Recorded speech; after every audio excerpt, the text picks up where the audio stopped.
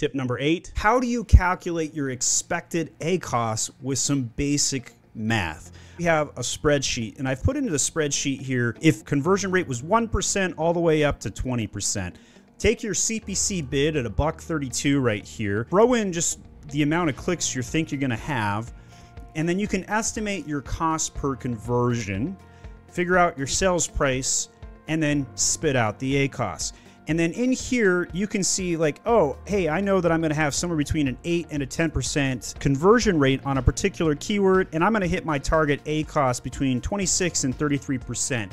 Boom, this one's really, really cool. A lot of the good guru PPC experts use this when they're trying to figure out like, hey, where should that CPC bid go? Because you can pull that up or down and then estimate where the ACoS is going to end up based on what you think the conversion rate is going to be. Now, if you just took your baseline, let's say your listing averages a 9% conversion rate, do you think the PPC is going to have a higher or a lower conversion rate, and parse it from there? Typically, your PPC will have a lower conversion rate because you're acquiring new customers. So you could parse that maybe 2%, go down to that 7% bucket, and you thought you were going to get a 29% ACoS, but in reality, it's probably going to be more like 37% because you're acquiring new customers.